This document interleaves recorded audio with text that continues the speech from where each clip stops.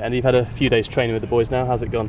Yeah, it's been brilliant. It's been a great bunch of lads, absolutely different class, and the training has been good. It's been tough, but not to the point where you're crawling off the pitch. I mean, the goalie coach has been fantastic, and yeah, it's been a great start. And what have you made of the goalkeepers union? Yeah, brilliant. Same as everywhere. It's different class. I mean, there's been me, Marcus, Jesse, and young Marek training, and all seem really good guys. You know, all pretty young, but they've all seemed, you know, experienced keepers, and same everywhere. Good guys to get on with. Marcus Bettinelli had a great season for us last year. You expected a good battle for #1 jersey? Yeah, of course. Yeah, I mean, he's probably in possession of jersey because from what I saw him last season, he was outstanding. When we played at Craven Cottage, it was one of his first games, and I was impressed with the things he had to do. He done really well and really composed. And you know, just these last few days, it's just sort of reiterated what I thought of him. He's a top keeper and he's a good guy as well. So hopefully I can put pressure on him because everyone wants to play, but you know, he's probably in possession at the minute. But I'm here to try and get it for myself. You played a lot of football last season until you suffered an injury in February. Yeah. Was that a frustrating time for you?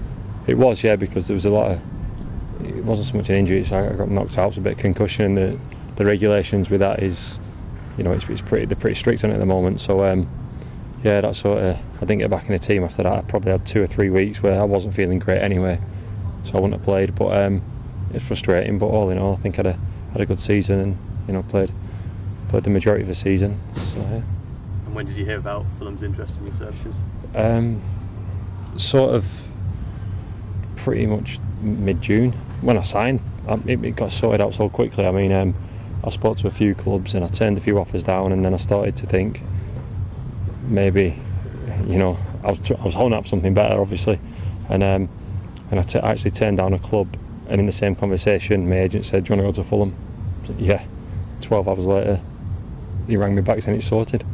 So it was a nice little phone call to have on holiday. What made you want to come here? Yeah, I can't. It's just one of them things. I've always thought, you know, I'd love to come down here. It's a great club and it's just a fantastic opportunity. And it was always one of them places I always sort of thought, yeah, I wouldn't mind having a go at that. So this was always, you know, in the back. I knew they were looking for a goalkeeper, so in the back of my mind, it was always something that might happen. And when it did, I was delighted. You played with Ross McCormack at Leeds United. Did you speak to him before signing? Or? Yeah. I spoke to Ross. A few times in the build up to. Obviously, I said it happened quickly, but there was a few little conversations beforehand, and Ross just said, "Get yourself down here. It's magnificent," and that was it. And what do you think we can achieve this season? I don't know. Who knows? The quality you've got. There's a lot of young lads in the team, but you know, we get a bit of blend of experience. The likes of Tom Kearney, he's only young, but he's played a lot of football. Ben Pringle, add Scott Parker to that, and myself, and hopefully we can really push on because some of the young lads are exceptional.